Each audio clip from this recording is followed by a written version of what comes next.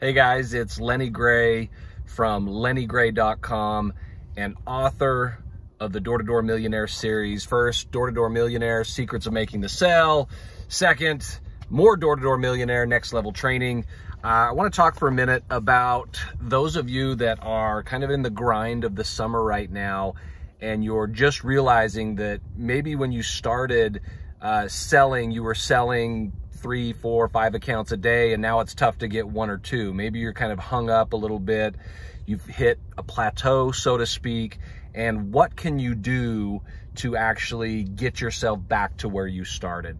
If you see yourself in that situation, then you'll want to listen up, because as much as the first book, Door-to-Door Millionaire, Secrets of Making the Sale, has been wildly successful, because more Door-to-Door Millionaire just came out a few months ago, people really haven't dove in and taken a look at that like they should. A lot of the questions that I get and that I'm hearing are actually answered in this book. So I want to give just a quick preview of just chapter 1 right now. I'm going to do this maybe every week or 2 and just kind of preview each chapter to see how this book, More Door-to-Door Millionaire, can actually help you improve and be better on the doors. So in chapter 1 of More Door-to-Door Millionaire, what I talk about is ways that you can be more time efficient. Not necessarily what you say, but how you can be more time efficient.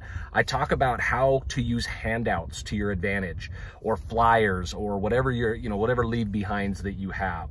What are the most effective ways to get the most out of those types of handouts? So you don't want to miss that part of chapter 1. Secondly is comeback appointments. When we talk about comeback appointments, how do you know which people are actually worthy of your time to go back to? Somebody says, hey, come back later, my husband's home, or come back later, we'll have some time to think about it.